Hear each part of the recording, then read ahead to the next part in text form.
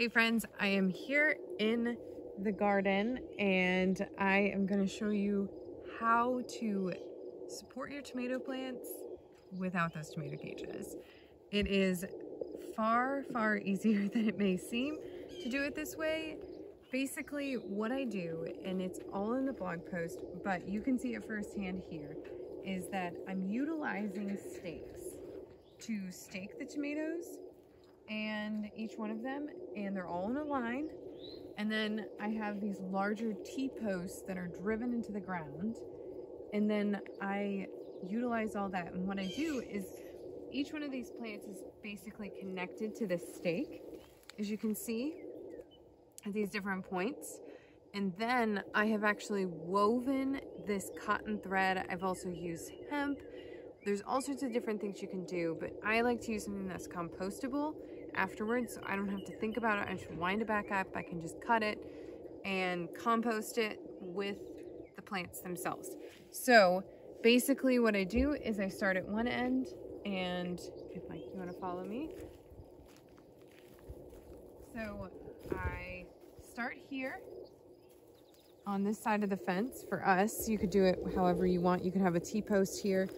And then what I do is I weave like this all the way through the tomatoes, around each tomato plant, just like you would be weaving anything that you've ever woven before, if you have any experience with that. And then when I come back, I weave the opposite way.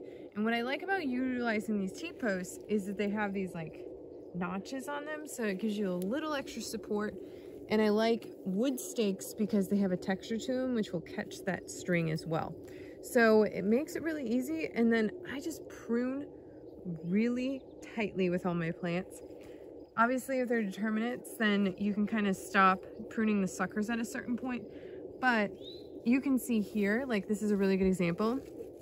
This is a determinate tomato. This is a sucker. This is an additional leaf. This additional leaf is not actually necessary after a certain point.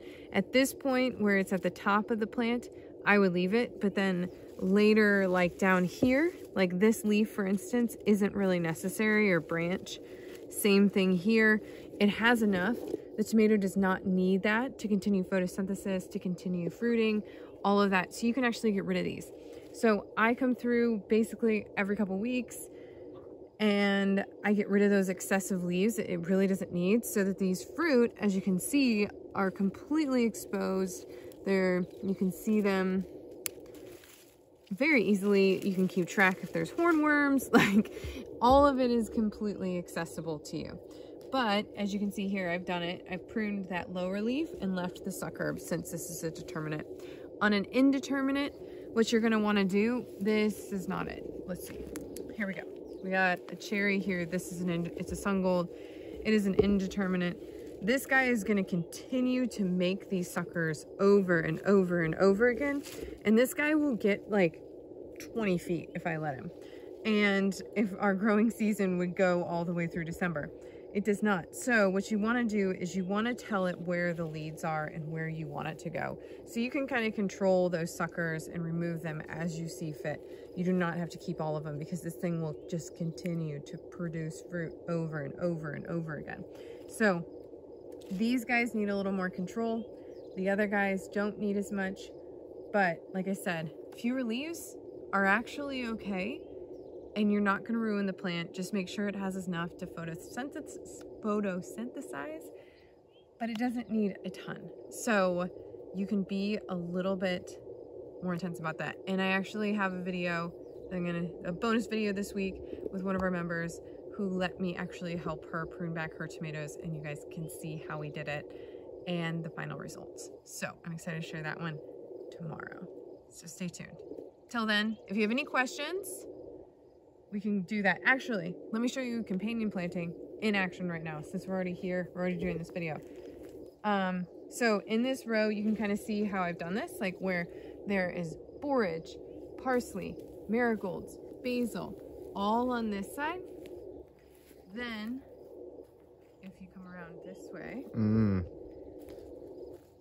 you can see that I continue to have all the marigolds, basil, borage, all these things with tomatoes through the center.